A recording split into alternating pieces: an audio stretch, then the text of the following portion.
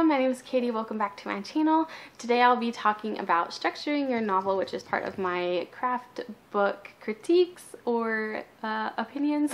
I'm just kind of running through these craft books with you guys and putting up a little Word doc on my website for y'all to check out. This one I've gotten through the whole structuring your novel part, and then it's gotten into the scene section.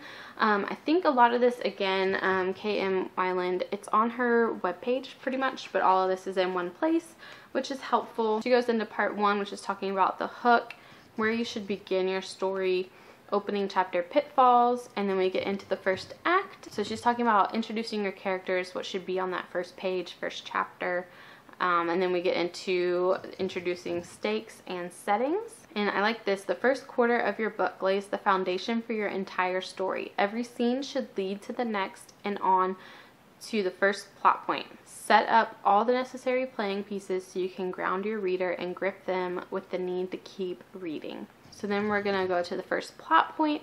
This one's different than Save the Cat in that she has plot points, pinch points, like it's kind of just structured differently, and it was interesting to try to wrap my mind around. But then we go into the first half of the second act, which has the first pinch point, and then your midpoint, and then the second half of the second act, which has your second pinch point. And then she goes through subplots that you kind of need to be like wrapping up as you get into the third act, where you're going to have your third plot point and fulfilling your character's arc.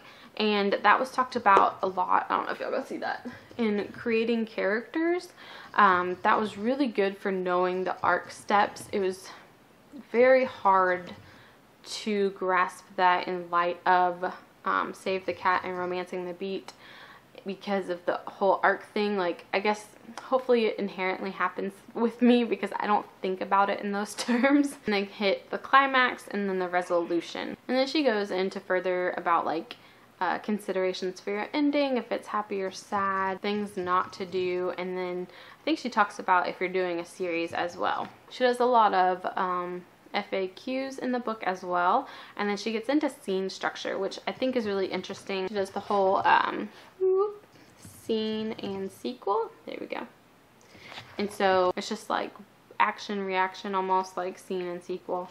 And I've never really thought about scenes in that way, but I think it happens naturally. Like, once you know that everything needs to lead and move the story forward, that's kind of just how it happens, I think. And so she goes into options for goals in a scene, conflict in a scene, and disasters in a scene.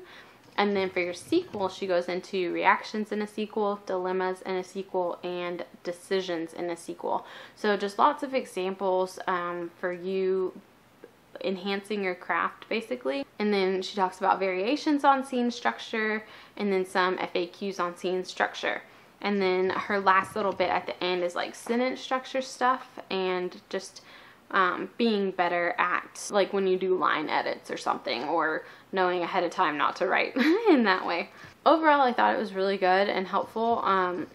I would love to mix this with Save the Cat and Romancing the Beat and create my own outline, because I like bits of each of them. And so one day soon I hope I get to do that and kind of go off that and share it with you guys in the future. Let me know down below if you've created your own outline based on other people's outlines and like story structures.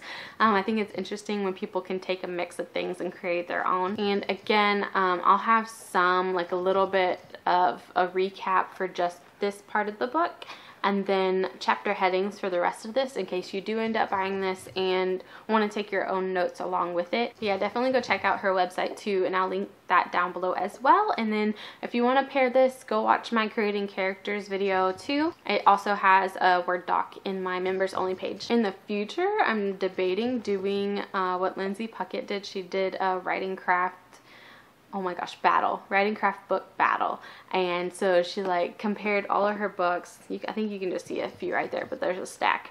I haven't read the one that won her battle, and it's the one that is really hard for me to get into, so I don't know if I need to do that before I battle them out. But I would love to know if y'all have any other craft books that you think I should read.